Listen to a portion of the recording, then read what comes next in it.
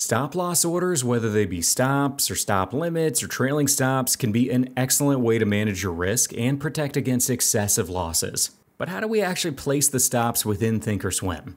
Today we'll be going through all of the actual steps to place those stops on positions you already hold in the account, brand new positions, and as a part of a bracket order.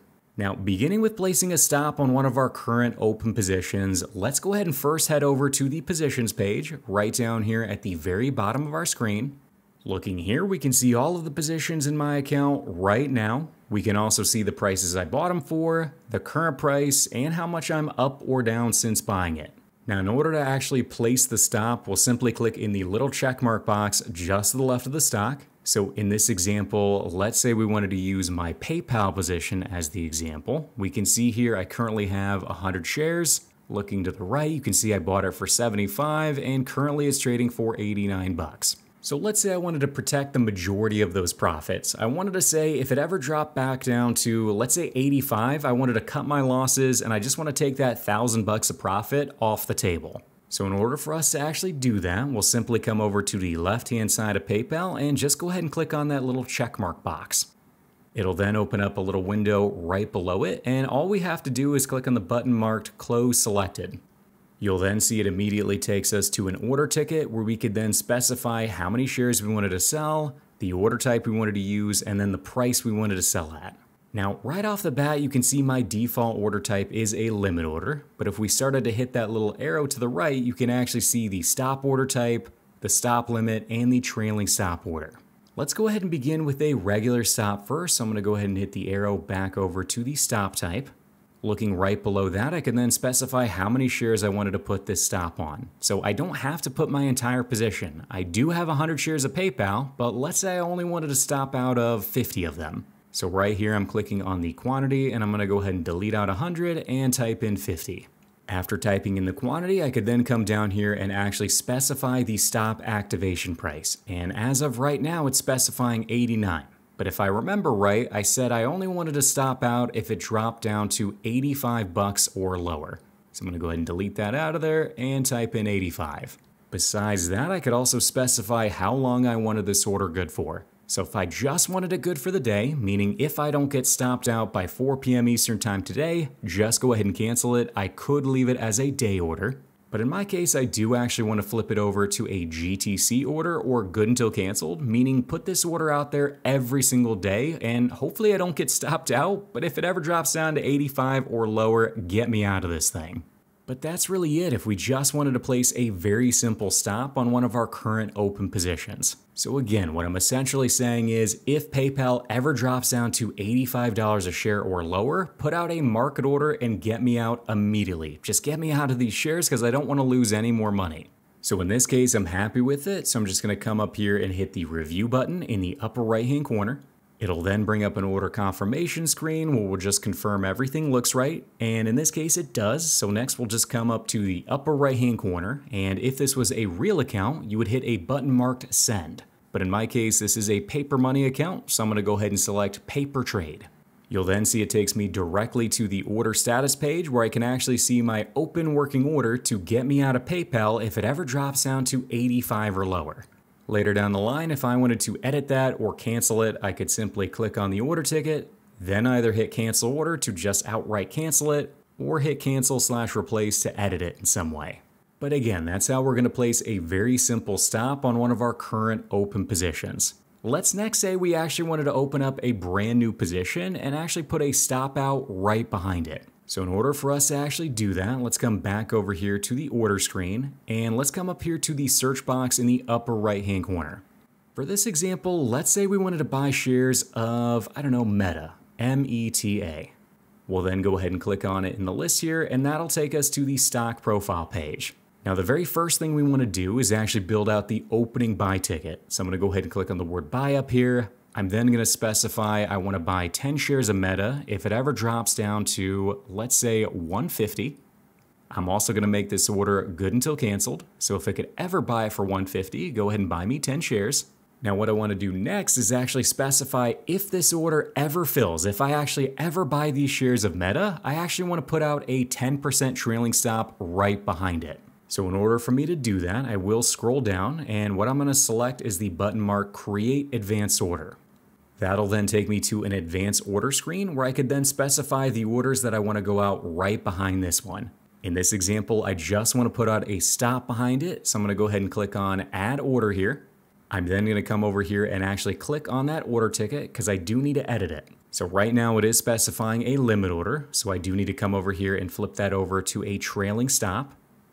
It'll then allow me to actually specify the trail amount. But as of right now, with that little plus or minus icon, it means it's trailing it by 10 cents. And I actually need to click on that and flip it over to a percentage amount.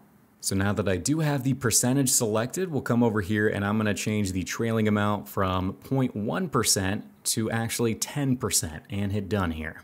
Really, the only other thing I need to change here is flip it over from a day order to a good until cancel order. And now that I'm happy with that, I'll simply go back to the group in the upper left-hand corner. So now looking here, what it's essentially saying is I want to buy 10 shares of Meta if it ever drops down to 150. Then if that order ever happens, I then want to put out a trailing stop 10% below that. So if this stock ever drops 10%, get me out of this thing. So it looks good. It looks like we filled everything out correctly. So now we'll just come up here to the review button in the upper right-hand corner.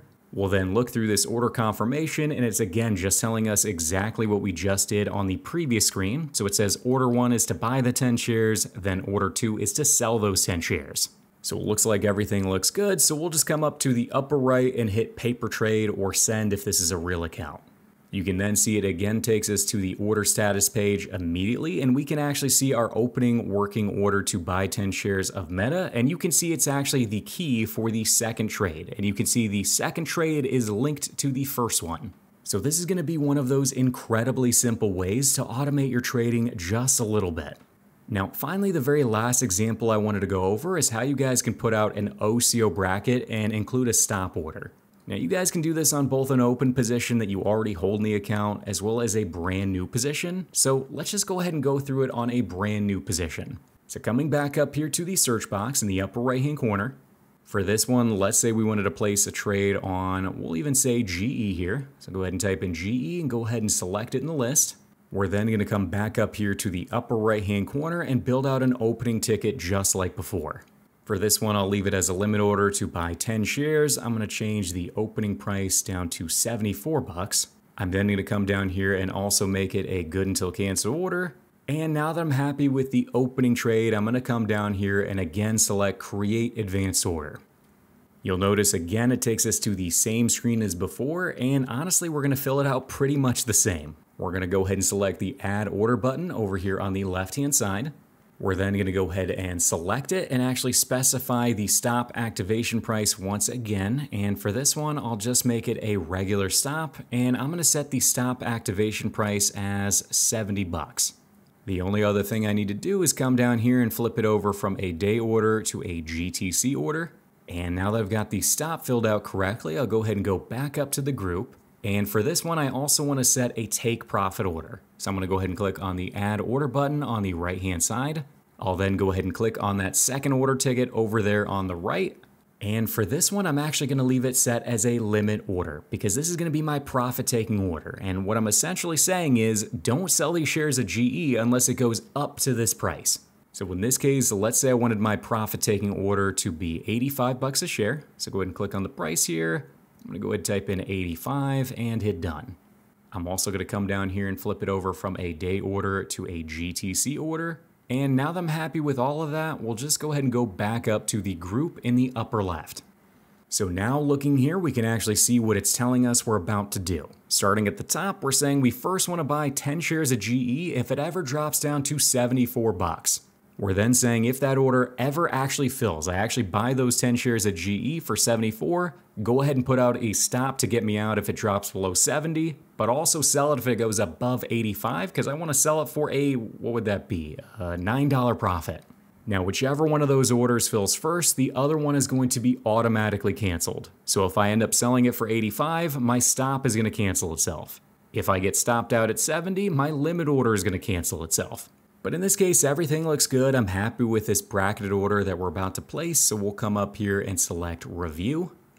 We'll then just confirm everything in this order confirmation box looks correct, and it is just confirming everything we just put on the previous screen. So right here we can see order 1 to buy 10 shares, we got order 2 to sell us out at a $70 stop, and then order 3 is to sell those 10 shares at $85. Now in this case everything looks good, so we'll simply come up here and select paper trade in the upper right, and now we can see on the order status page our brand new trade. Now, I know that was a lot and I did go through it very quickly and I didn't spend a whole lot of time on those bracketed orders, but hopefully you all feel a lot more comfortable with how to place stops within the ThinkorSwim app. If you do still have questions for me or recommendations for other video topics, please let me know down below. And also, if you guys are looking to learn more, YouTube seems to think you'll find this next video helpful as well, so go ahead and check that one out. But that's it for now. Have a great rest of your week, guys, and I'll catch you on the next video.